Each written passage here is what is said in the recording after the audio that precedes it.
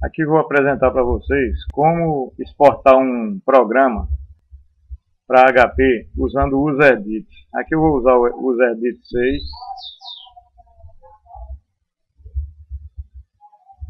Vamos abrir aqui um programa já feito. Isso aqui, linha de transmissão. Está aqui o programinha, é um programa simples. Aí você vai fazer o seguinte, ó. Liga o emulador aqui, ó, da HP e manda esse programa para a tela dela aqui, ó. Esse ícone aqui, ó, enviar para o emulador. Note que ele vai para aqui para a tela, certo?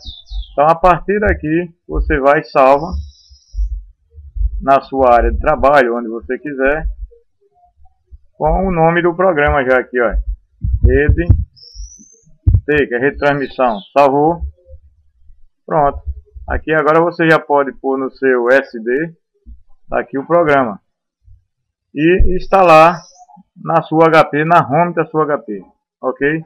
Valeu, abraço.